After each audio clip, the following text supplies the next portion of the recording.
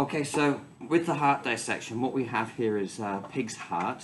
Right now, I'm just sterilizing my hands beforehand because this will provide a barrier against infection. Just in the slight chance that there's something I can pick up from it, but it's extremely unlikely. So handling a pig's heart like this is just the same as handling a piece of meat in the kitchen. It's not a great danger. We have got gloves, but I don't particularly recommend you use them unless you've got bad cuts on your skin. You really don't need it. So if we can see the heart clearly there, what you'll see from the front view of the heart, now I'm angling this to the front view, what we see is at the top, it has what are called the heart ears. And the heart ears, these flaps, they're also called auricles. They're extension pouches of what's known as the atrium, the top chambers. The base of the heart here, we see at the tip, it has a thick muscular wall. We can see this externally. And this is going down into the lower chambers that are known as the ventricles. So the ventricles are the main area for providing a muscular pump action that will deliver blood to the body. The atrium fill at the back of the heart, and here the butcher has removed the vessels going into the back of the heart. These are the veins that enter into the atrium. But you can see here that this auricle, this ear, you can see how much it looks like, a little bit like a dog's face there, isn't it? You can see it's got two ears at the top. They're just pouches that will fill with blood there. Orientating the heart, this side is the right side of the heart. This is the front, and this is the left side of the heart. So remember, the sides of the heart are to the heart. It is the heart's right side. It appears on your left. And if we've got it facing round the right way, we would then know that the back here is the way into the atrium, the top chamber of the heart, and this is where the vena cava would come in. And the vena cava is also known then in Latin as the cavernous vein. It's the largest vein of the body.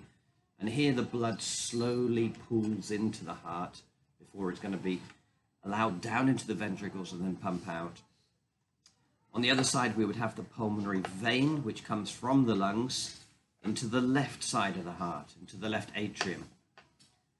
Again, with atrium, you'll be maybe familiar with the word atrium from the atriums of buildings. Atrium is entrance hall. That's why we use the word atrium. So the atrium of the heart are the entrance halls. At the top of the heart, you can see there are two major blood vessels. One's thicker walled than the other. These blood vessels are called the aorta. So the aorta, this is the major artery of the body. It's a huge blood vessel. And this is, if you like, the main purpose of the heart, to get the oxygenated blood out through the aorta. In an intact heart, it comes into what's called the aortic arch, and it will send blood up to the head and down to the tips of the toes, all around the body. And it's a huge, thick-walled artery. In a blue whale, you could actually swim through it. It's that big. But not in a pig. This one here, this is the pulmonary artery, and you can see it's still thick-walled. Compared with veins, the walls are thicker, and this is taking blood to the lungs. So it doesn't have so far to go. When we did the lung dissection, you remember the lungs are right here. The heart is in a chamber between the two lobes of the lung. Still a very important job. The pulmonary artery has to take blood at pressure to the lungs, where the alveoli will receive the blood through capillaries, and that's where the gas exchange will happen. So you need to keep this blood pumping there from the pulmonary artery to the lungs and back into the pulmonary vein. While we're looking at the external view then, so right now we've seen various features, orientating the heart. Look for the coronary arteries across the front of it. These coronary arteries, these deliver blood to the heart muscle itself. So they are the first blood vessel to leave the aorta. Of course, the heart is a muscle. It needs to respire. So it needs oxygen-rich blood. And the heart's main job is to supply oxygen-rich blood to all the organs that need oxygen for respiration. And so it's to itself first. So it pumps back to itself continuously to keep the heart pumping. Okay, so those are the main external features, and what I'd like you to do now is sketch those down. So if you can label the features I've just been over, you're going to be able to take your heart now and have a look at those. We can pause the video there because we have to come back to that. Thanks. So having orientated the heart, we can now begin the first incision to open up the left ventricle. To find the right place here to cut, notice the coronary arteries running diagonally across. We've got it facing forwards. We've got the auricles flapping at the top here. We can see the pulmonary vein, which actually comes from the right side of the heart, coming in front of the aorta. On some hearts, you might have here an intact aortic arch.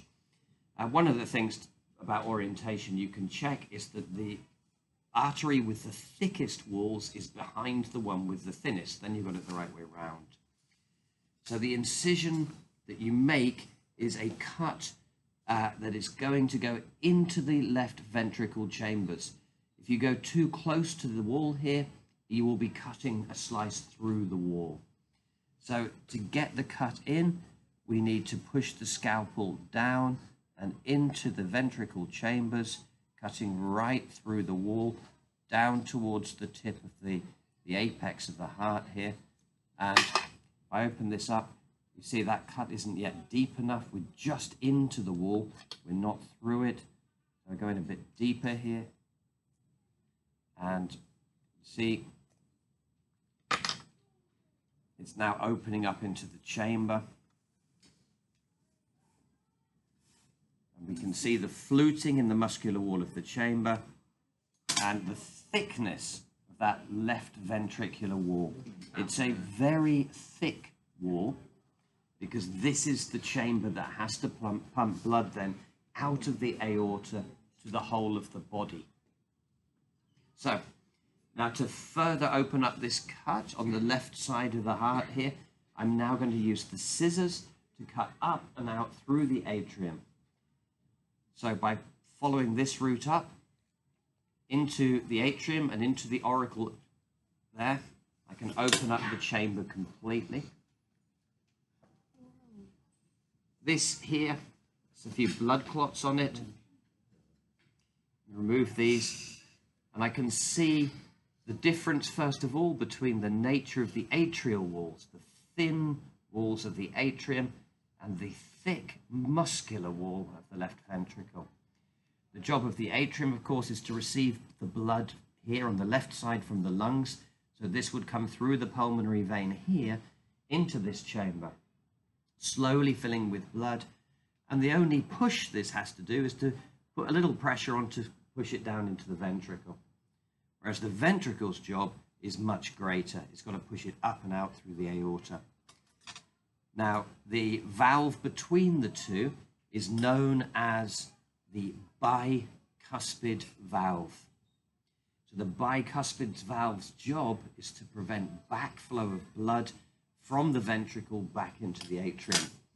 And you can't see it that clearly when the heart's open, but if you actually close it back up, you'll see how the heartstrings here hold these flaps of skin out, and so the blood would pool under the bicuspid valve there. These heartstrings, as they're called here, these tendons are there to stop the bicuspid valve from going back. In exams, you're often asked what the function of a valve is, and the function of a valve is always the same answer. It prevents backflow. It ensures one direction. So those tendons here, I can cut through those. We see the thick muscular wall. Let's get rid of this blood clot. See this thick muscular wall here of the ventricle, and we can see that if the blood is now pumping up, there's only one way out, and it's here. up and out through the aorta. So we can now open this up. So I cut up through the aorta.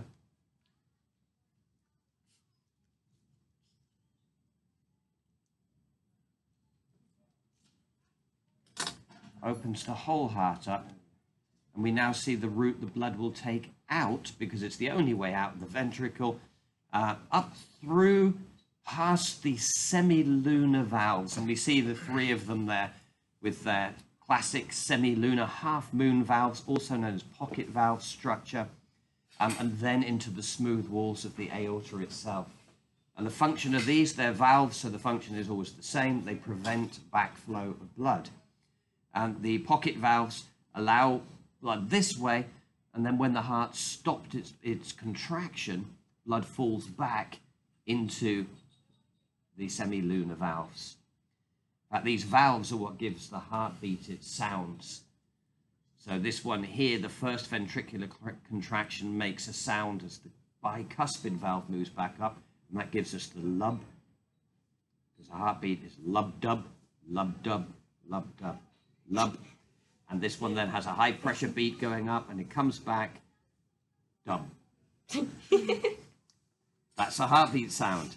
Okay, now, do you want to cut it there?